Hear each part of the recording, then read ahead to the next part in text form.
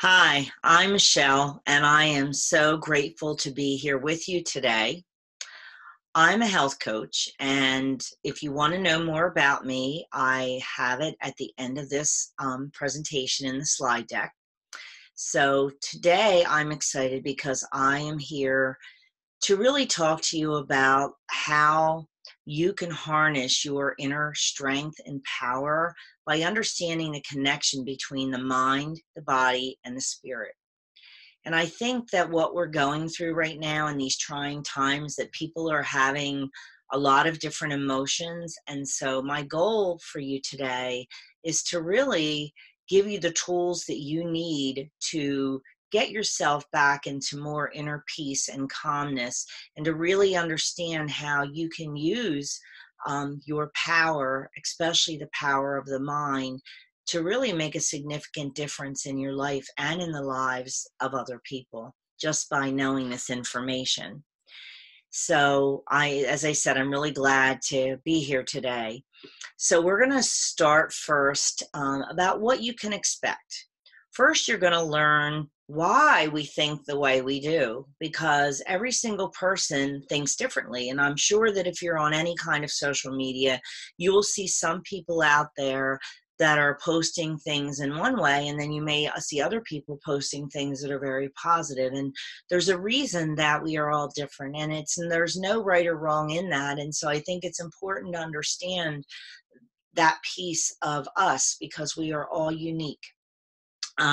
We also, I'm going to help you to learn how to deal really with strong emotions that can affect your well-being. And I'm actually going to tell you a little bit about my story so that you can see how I relate and why this is so important to me. And then also, I don't want you to leave without knowing, well, now that I know this, how do I implement it for myself? What are the things that I can do that'll really help, me go back with this feeling of, unlocking the key to my inner strength. And that's really what this is all about, because we all have an inner strength, but what we allow is all the things that happen outside of us sometimes to really take over our emotions and our life and our well-being. So I'm going to start here. And before we talk about the images that are on there, I want to talk to you a little bit about what happens when you're a baby. So when you're a baby, babies only have two fears. One is of being dropped, and the other is of loud noises. But think about it. When we're born, we're these, googly little happy things, and we drool, and we have our parents changing our diapers. And there's never once that a baby's thinking, oh my gosh, she's going to look at my chubby little legs, or, I'm drooling and she's not going to like me. Babies just, there's nothing in their mind. There is no preconditioned thoughts or fears or anything like that. The only reason that we acquire, which is the next thing, these beliefs and fears, it's because as we're growing up, we are being, basically raised by our parents, by schools, our friends, societies. And our parents, intentionally doing very well, they want us to be safe. And so when you think about your childhood, we get programmed with all these negative messages. Um, or it could be that maybe you found out that a friend broke their ankle, or, skiing or roller skating, and now your mom heard about that, or you've heard about it, and you're afraid now to go out and roller skate because you think you're going to get hurt. And we grow up with, don't touch the stove, you're going to get burnt, don't cross the street, you could be hit by a car. And we are also conditioned to care what other people think. And what happens is we now start, and we're no longer that baby. Now we're that person that we are afraid of what's around us externally. So what happens is we may actually not take an opportunity in our life. Maybe there's a job we want to apply for, but we're afraid that we're going to be rejected. And so we don't think we have the credentials, so we don't even bother trying. Or we're afraid of getting hurt. We're afraid of pain. Somebody hurting us, and or even disappointment that, we don't want to do something because it might disappoint us. And so we literally give up our power. That's our inner strength, that we, instead of being fearless like a baby, we have actually become people that hold back on whatever we can experience in life in a positive way, and to take chances and choices.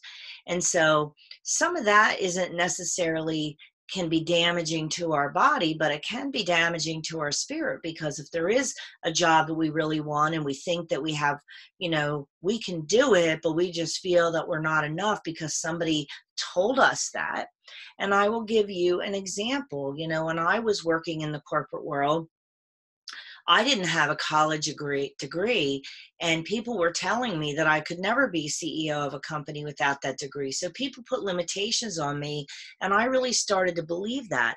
But, at one point in my career, I was so unhappy that I took a chance and I applied for a job at DuPont Hospital for Children in Delaware. And they had already interviewed 4 nurses before me, and I got the job.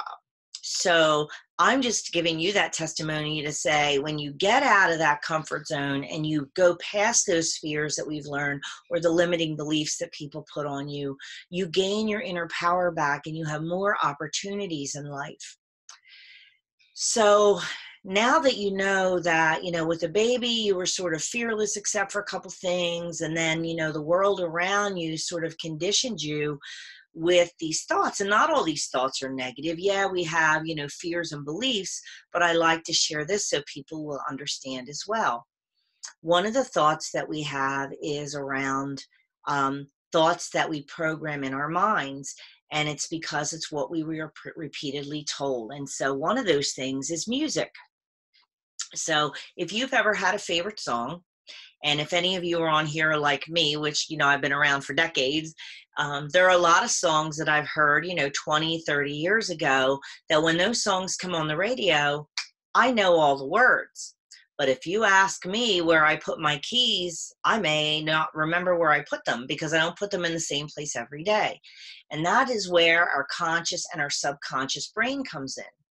So right now, you're in a state of consciousness. You're listening to me if you're on this video, and you may or may not remember very much of what I said. And typically, you might leave with 1 or 2 key points that resonated with you, and the rest you're going to forget. That's normal. What we do remember are the things that we are repeatedly told. So it's what we hear, what we say every day to ourselves. So if every day we're waking up and saying, I'm stupid, oh my gosh, I'm always losing my keys, I can't stand the way I look, whatever it is that we are saying all the time, hearing all the time, or even writing all the time, those are the things that it's not anymore. It's not just conscious. Those are the things that you are literally programming into your mind, into this like file cabinet. So that is why we remember songs, because if there's a song that we're repeatedly listening to or singing, we're going to memorize those words. And when we are listening to our parents telling us something over and over again, maybe it's you had to go get grades, or they're worried about what the neighbors are going to think if you're hanging out with a certain friend. And we almost become, we become conditioned by the beliefs and the values of all of the people around us without ever going outside of those beliefs sometimes. And they become what we call our subconscious brain. So you'll see on the screen, there's a file cabinet, and that's what happens when you go to sleep. All of the thoughts, all the memories from the day, that's where all of those, you go on vacation and you remember that. Those are really important things. And so usually the things that get stored as in your subconscious brain are those that are constantly, again, told to us, what we're hearing, what we're seeing on social media, and like what we're reading, and what we're saying about ourselves. But there are some things that only take once for our brains to store them. And those are things like trauma, significant grief, people like veterans that are in the war, and they may, observe something very, um, you know, very, griefful for them, whether it was someone that they saw be injured, whatever that could be for them. And so those things also get stored in what you see. That file cabinet is where that subconscious brain is in your body. And so we have, to understand that when we store those things in our body, that those thoughts are what comes up in our day. So when we wake up, there is a statistics that I think it's anywhere from, people have anywhere from 12,000 to 80,000 thoughts every day. And a high percentage, like almost 80% of those thoughts, are the same thoughts they thought yesterday. And most of them are negative, because that's how we've conditioned. And there really is only one way for us to get rid of those. And that really is to start speaking life over ourselves by using, positive words. So we have to take some action on that, to really change the way we think. But that takes time. And right now, instead of getting into all of those ways, I'm just going to give you one. And then we're going to really talk about, well, I'm not going to change, all those thoughts in my brain overnight. But what I do want to do is to be able to manage them on a daily basis so that they're not hurting me in any way, and that I can live a much happier, calm, and peaceful life. And so one of the things that you can do to sort of, like we say, retrain your brain, is to start speaking positive things, so that when you catch yourself saying something, negative or disempowering about yourself, I don't have that skill, there's no way I'm ever going to be able to get that job, or I don't know how to use technology, or, I don't like the way my body looks, whatever it is that you're saying negative, in the morning say, I'm not where I need to be, but I'm on the road to getting healthy. I'm feeling more positive today about what's happening in the world. As long as I stay home, I'm not stuck at home. I'm safe at home. It's changing the language so that, we are focusing more on, the good things in our life. And so doing that through gratitude is an important piece, and we're going to talk about that. So now that you understand, your conscious brain is when you're talking to people, it's today, you're in the present moment, and you're living today.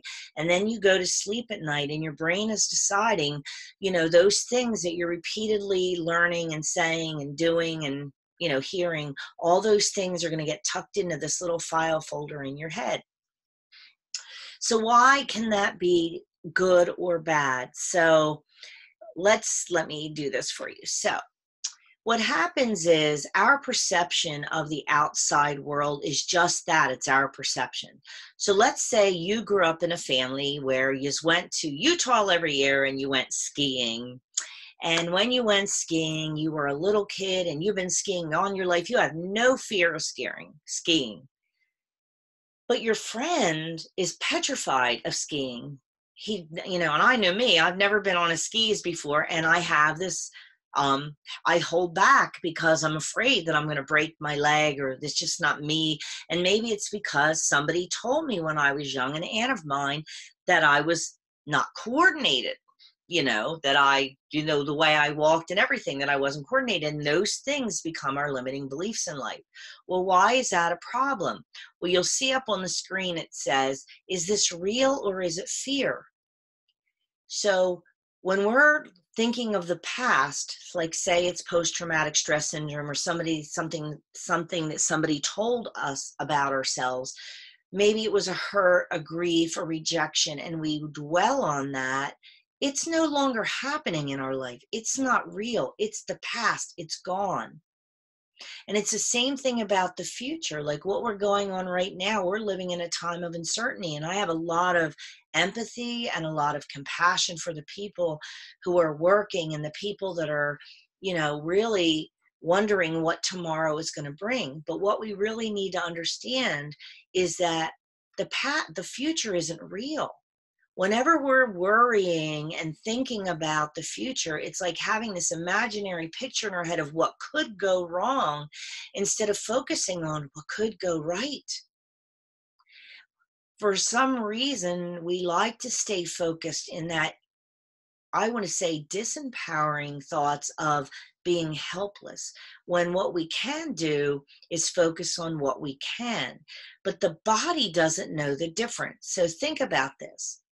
Have you ever seen anybody who has gotten really angry, and you see their face getting red or their ears turning red? You can just see it in their face. Emotions, very strong emotions, create change in our body. Imagine that you're somebody who doesn't like to speak, and you've been asked to get up and speak in front of 1,000 people in an audience, and you're standing in the back, and the curtain is slightly pulled, and you know you're getting ready to walk out, and all you can do is feel your heart pounding, really fast. It's racing. So that's where I want you to imagine how your mind and your thoughts affect your body, even in intimate relationships. If you're, someone who's, been attracted to the opposite sex, and you're thinking about them and those emotional rush and what that does to your hormones in your body. So I want you to understand that this is where you unlock that key to your inner power, because knowing that allows you to realize that when you're in a state of anxiety, fear, stress, and focusing on what could happen that goes wrong, or you're working in a job that's so stressful that your heart is racing, you're not stopping to eat and all that, your body is now going into a state of not knowing whether that anxious feeling that you have, or that fearful or stressed feeling that you're having, is a tiger that's chasing you. All it knows is there's something wrong. Your mind is fearful, your mind is stressed, and it can't perceive the outside world. It's what's going on inside of you, inside of your mind. And so it thinks that that tiger that's pictured there is chasing you. And to protect you from that tiger, because there is nothing more important than that tiger, because let's face it, it don't matter what disease you have in your body, it doesn't matter what you're facing, it's none of that's going to matter if you get eaten by that tiger. So what happens to your body is that you're literally starting to shut down your organs in your body, your immune system, your digestive system. And this is a time in our life when we all know that we're here to try to strengthen our body and our immune system, so that we can fight off these foreign things like bacteria and viruses and toxins that are coming out into the environment. And so it's really important that we are able to calm our body. And so I want you to recognize that you have trillions of cells in your body, and those cells are constantly communicating. Your brain sends messages to your blood, and your blood then conforms to whether you're thinking something positive or you're thinking something negative. So when you're thinking something positive, it's like being out on the beach. You're happy. You get up in the morning and you say a prayer to, the universe, God, whoever you believe in. You say, I am grateful today for being healthy. I am grateful today for having food and shelter. And you calm your body in doing that. And your DNA in your body just sort of comes out into this stretch that looks like you're laying on the beach. It's very long and calm. When you are get up with worried thoughts and panic thoughts, not only are you maybe spreading that to other people, those emotions, through your energy, but you are also, then your body is conforming in a different way. Instead of your body, let your DNA laying out like you're laying on a beach, it comes in like an accordion, and now it's changing the cells in your body, and it is shutting down different pieces of your functioning in your body to protect you from that tiger. And so the story that I will tell you quickly about myself is that in 2015, I was the victim of a heinous crime. And even though there was, I didn't have anybody in my life that was attacking me at that time, I gained so much fear from, having my computer hacked and all these things that happened in my life, that I couldn't get out of the fear and I couldn't get out of the grief of what was happening in my life and feeling that I had no power over it, that twice in that year I ended up in the hospital. And my doctor had looked and found that through one of my test results that I had had a change in my thyroid, which was a marker that I was in the fight and flight syndrome. And I'm sure you've heard about that. And when that is usually when you're in stress, worry, anxiety, that is where your body goes. And my digestive tract had started to shut down, which is why I lost my appetite. My blood pressure went down. My blood sugars went down, which was the cause of my fainting. So that worry and fear that I had that wasn't real, it was imaginary because there was nothing in my current. That was the past. There was nothing in my current world that I should have been still fearing, but I had lost trust. I had anxiety. And because of that, I ended up with a shattered toe that I needed to have, stem cells. And I also, the second time around, they ended up with metal in my chest because the doctors didn't know what was going on. And they wanted to monitor like my chest, like my heart rate, like an EKG. So I'm giving you that story so that you can understand the power of your body shutting down when you're under stress. And I'm not saying that because I want you to feel blame, guilt, or any of those things, because that's what we're going to focus on next. So now that you understand you were born without fear, just don't like loud noises, and you don't want to be dropped as a baby, but everything else, you didn't care what people thought about you, whether you slobbered, anything like that. And then over time in your life, you were really conditioned with all of your beliefs, your limiting beliefs, the fears that you've acquired. And those are the things, a lot of times based on our background, when a situation comes into our world from the outside world, we either have fear around that external stuff, fear of disappointment, fear of, again, being hurt, or that fear comes from within us, which is fake stuff. Right? It's the things that we imagine could happen to us or that we're dwelling on the past. So how do we cope with those things? Well, the very first thing is you have to be kind to yourself. Don't blame yourself, because if you do any of that, those are more negative emotions that are just going to, not help your health. It's actually going to harm your health. So you have to be kind to yourself and forgive yourself, and to say, from now on, whenever I find myself talking negative to myself, or I find myself in these emotions that aren't serving me, what I'm going to do is one of these coping practices. And so on the screen, oops, okay, let's see, there we go. Oops, I'm going in the wrong way. Here we go. So the next is to pay attention to how you're feeling, but I am going to be giving you a handout that you can take with more detail to it. When you pay attention to how you're feeling, as soon as you start feeling something like, oh man, I'm tired, I don't have a lot of energy, I'm feeling sad, whatever it is, immediately think about what was the thought that you had that caused that emotion. Because the circumstances that are around us isn't what causes the emotion. Think about it. There could be one person who sees somebody skiing and they're like, wow, look at that. And somebody else sees somebody skiing and going, ooh, right? It's not the circumstance, it's how we think about the circumstance that really creates our emotion. And so once you figure out what that thought was that triggered that feeling, you can then shift your mind and say, oh no, I ain't going down that rabbit hole. I'm going to turn around and I'm going to think maybe it's a happy thought, a memory of a trip that you took, what you're going to do, once we're no longer in the situation where we're social distancing and we can go, out into the world and, hug our loved ones and really make connections again. And we also need to nourish our spirit with positive things. There is a lot of science around the benefits of gratitude, that when we wake up in the morning or even in the evening, we reflect on all the things in our life that are going right and the things that we have, that we actually create this. You can't have fear and gratitude. You can't, gratitude makes you happy, and it gives you a sense of peace.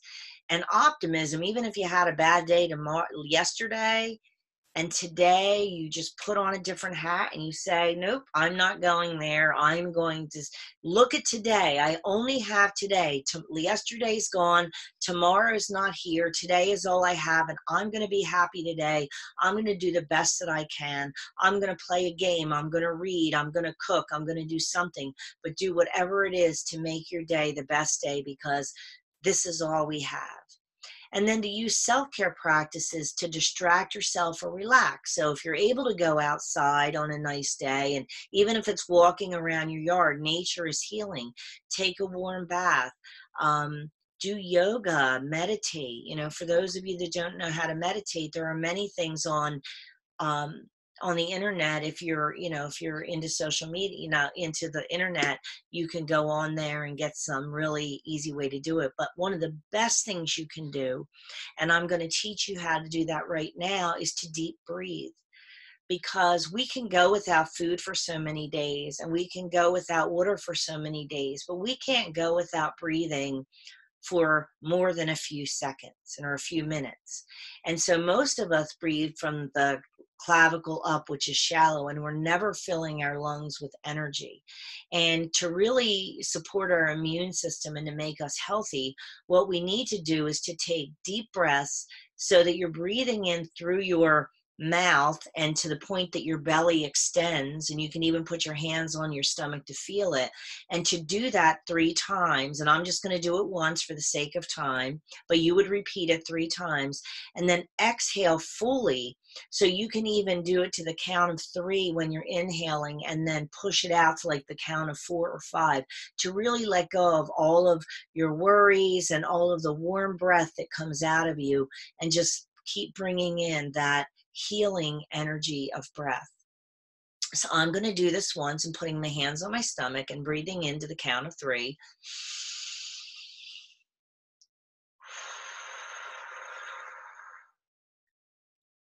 And I exhale to the count of 6. If you do that several times, what that does is any stress or worry that you've had, I feel in one breath, I feel a change in my body. You literally, you impact your central nervous system.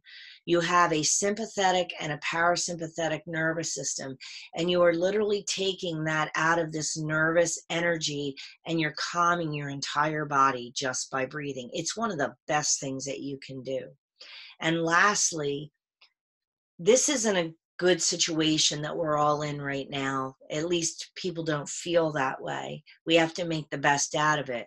But no matter what your situation is, whether it's a health condition, whether it's the situation that we're in on, social distancing and worrying, sometimes we have the worries about our family, we actually have to accept the current issue, because when we resist it, it's a negative emotion that's we're pushing against it, and it's causing harm in our body. It doesn't mean giving up.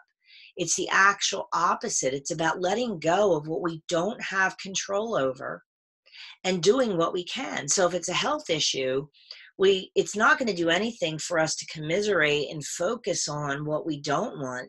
What we need to say is, how can we be co-creators in our life and do research, or take the time to read, or figure out what is it that we can do to strengthen our body, to improve our health, to strengthen our immune system. So we focus on that, because if we don't accept it, we're not just dealing with our current situation, we could be creating another disease in our body. So this is where your inner power comes in, understanding how you have power over your emotions just by being mindful, just by paying attention to how you're thinking.